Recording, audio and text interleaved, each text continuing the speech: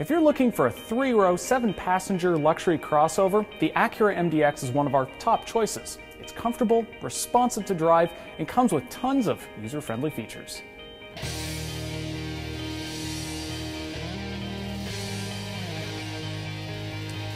The only engine available is a 290 horsepower V6 that returns 23 miles per gallon with front-wheel drive or 21 with the so-called super handling all-wheel drive system.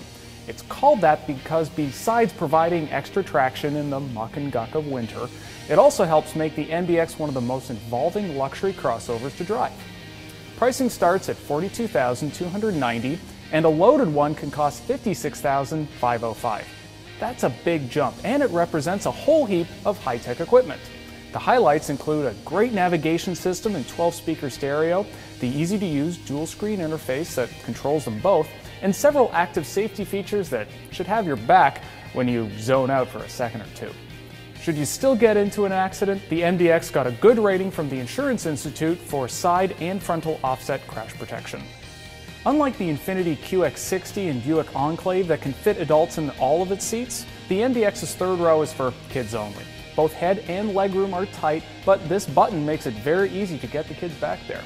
And speaking of kids, here are 2 other features parents are likely to appreciate. This screen should keep the kids entertained, and stain-resistant leather. For families with a healthy budget, the Acura MDX is a smart choice that won't make you feel like you're driving a giant, cumbersome family vehicle like that QX60 and Buick Enclave will. At the same time, it's also a better value than a BMW X5 or Mercedes M-Class. It's definitely worth a test drive. Now for more information about the Acura MDX and its rivals, go to Edmunds.com.